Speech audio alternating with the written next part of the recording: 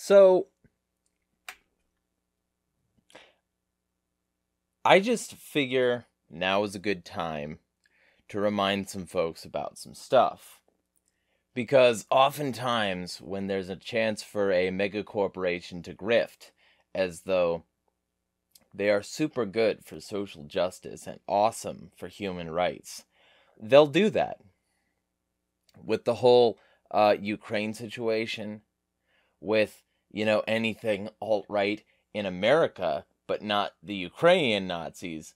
And, with the latest development being Elon Musk's Twitter takeover, so many brands and mega corporations in general are jumping on board, really hopping on pop to tell everyone how awesome they are because they're not supporting Twitter or Elon Musk. Bah, bah.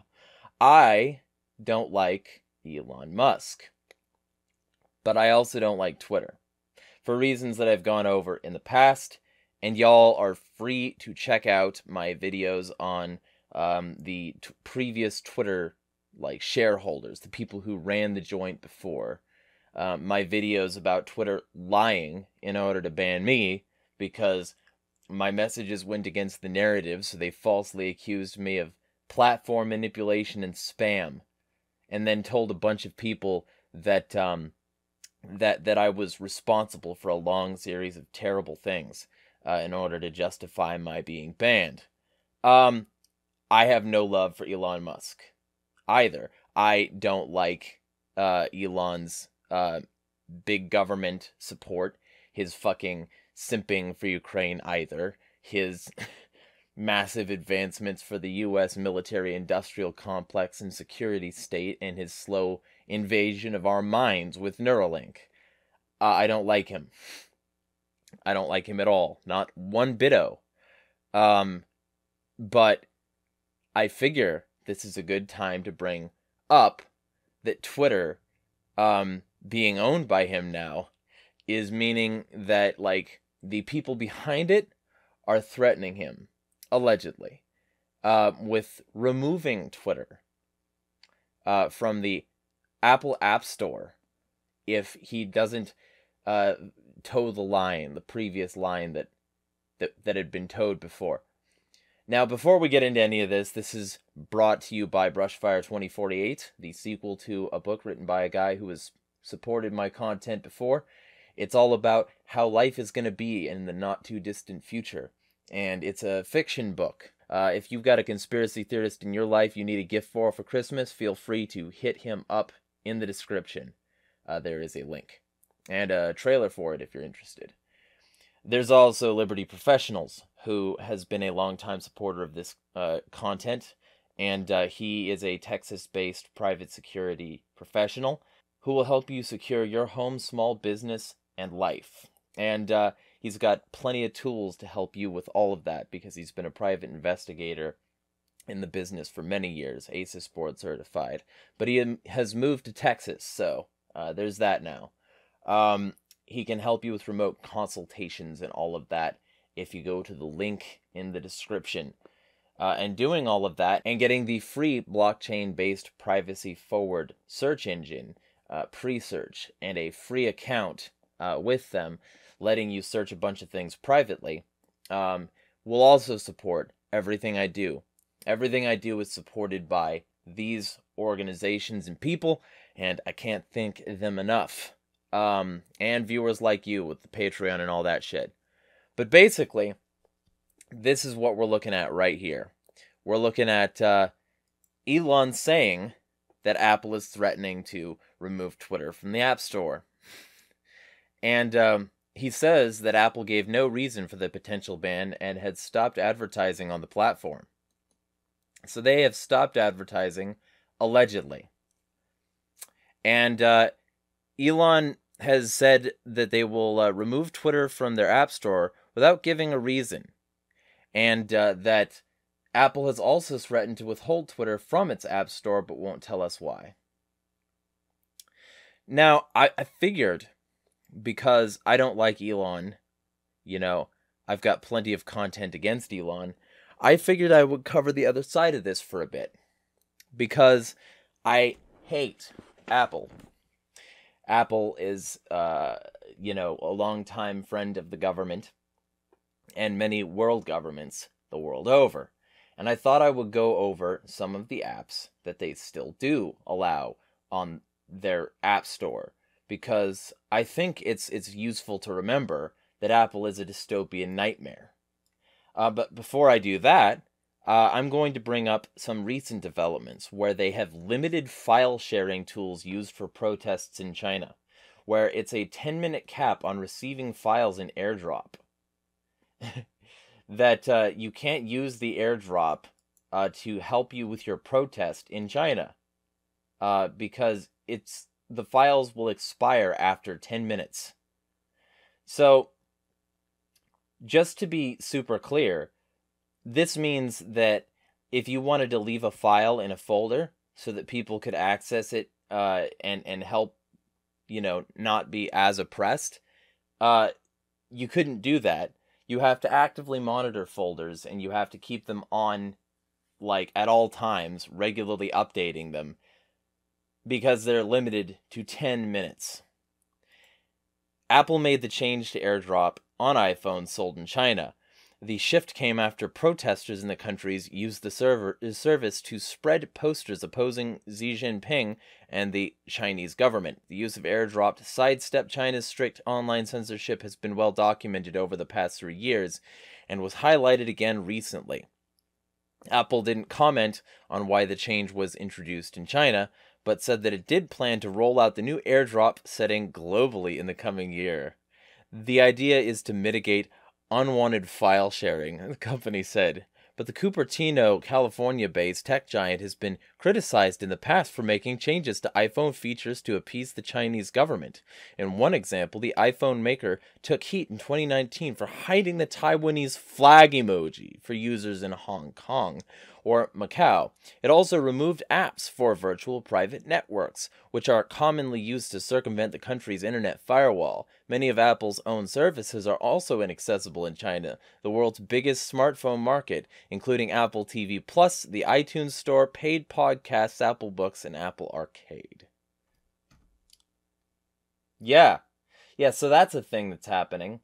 And while that's happening, just little things like, oh yeah, they make their phones there. They have their phones made under the oppressive condition of the Chinese government to begin with. That's why they appeased the Chinese government. Because Apple is in league with the Chinese government so that they can keep on getting their cheap technology made in China.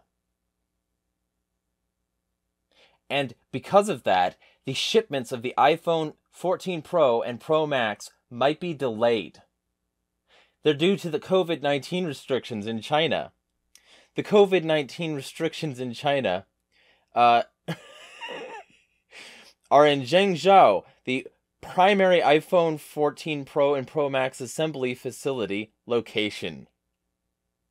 The facility is currently operating at significantly reduced capacity. As we have done throughout the COVID-19 pandemic, we are prioritizing the health and safety of the workers in our supply chain, Apple said in a press release.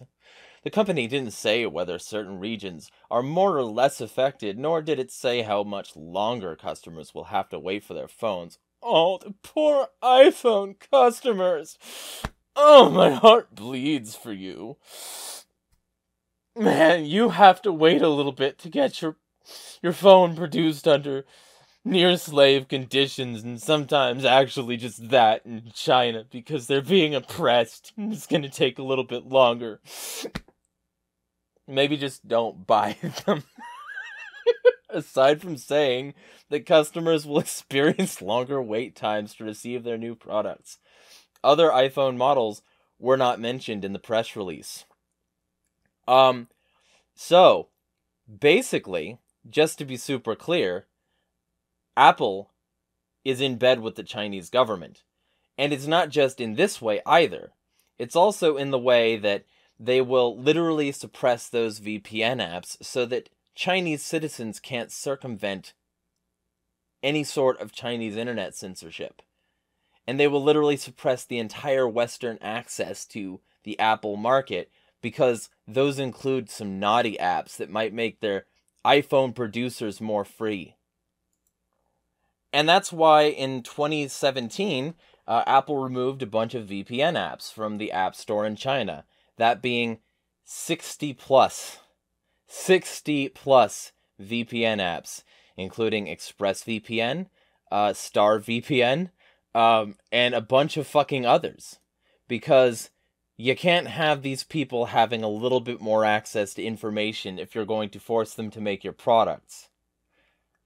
And just to be super clear here, a bunch of these people filed all these resolutions and then found out that, oh, apps must comply with all legal regulations. So the fact is that they said, well, this government banned your apps, and we're not going to care about the reasons because this government also makes our phones. And so this article goes on, it's on TechCrunch, to say the App Store purge is hugely impactful because VPNs represent the only way that a China-based individual can bypass state censorship controls to access the internet without restrictions. The Chinese government effectively illegalized VPNs when new rules issued in January of 2017 required them to receive government approval in order to operate. That appears to be why Apple was forced to remove ExpressVPN and others like it, because they told the Chinese government, and by extension Apple, to go fuck themselves. That's the levels on which we lie here, just to be super clear. And the reason that the COVID-19 restrictions are super ironic in this regard is, well, the reason this fire that they're protesting was so bad was because of lockdowns that meant their fire hoses couldn't even reach the location, and people were locked inside their houses, unable to legally leave. So this country, which Apple relies on for their technology, is locking their citizens inside like caged beasts. And when people need to get out of their apartments so that they can flee a fucking fire, and when firefighters need to be able to access that fire, both the barriers that are in the way of people accessing areas as normal and the barriers blocking people from exiting their fucking houses meant that 30 people died. And Apple is responding to this by telling people, go fuck yourself if you want to share files using our service.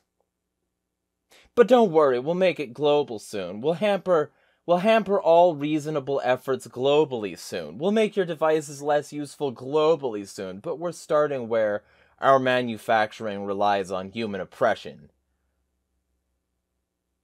How do you like that, y'all? If you own an iPhone, this is what you're contributing to. And I know, like, you know, there's blood money on everything, right? I'm not saying that I'm perfect, but what I am saying is that it's super fucking, like, on brand for Apple to be, like, this super woke company when it comes to Twitter, but when it comes to literally anything else, they're silent. And they didn't have a problem, by the way, with Twitter when it was primarily owned by the Saudi Arabian government through the Sovereign Wealth Fund. They didn't have a problem with Prince Al-Walid bin Talal Al Saud. They didn't have a problem with him because they don't care about human rights abuses or being woke. That's why they're totally fine with apps like, you know, Absure, which literally helps control women. You know, literally helps control women. You can look this up. And, you know, other Saudi apps, like, you know, like the ones that literally allow them to report people that they know, act as paid snitches for the Saudi government. And that is this one, which you literally can just file police reports with. And you know, it's not just Saudi Arabia either. It's also in China, where they're literally helping build apps in China to help snitches too. And it's not just Saudi Arabia and China here.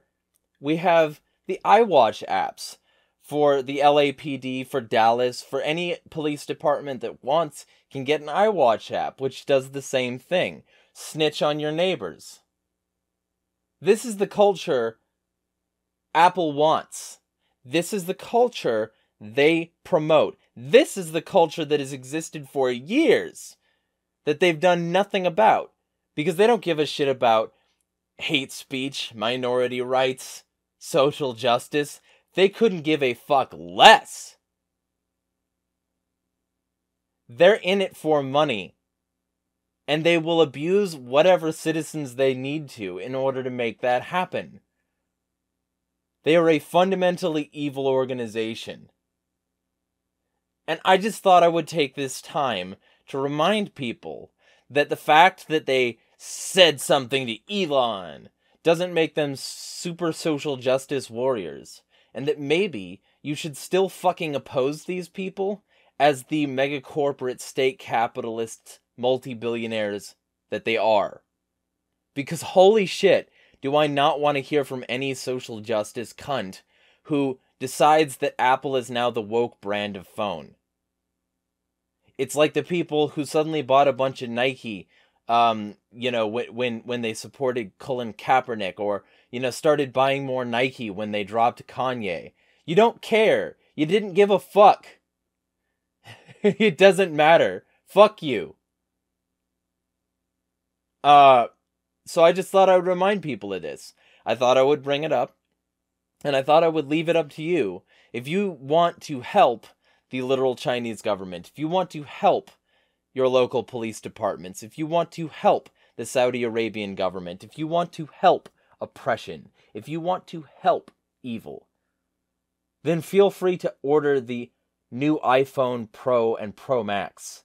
Because those places that they're being built are killing their own people in the name of COVID lockdowns, and have been for a long time.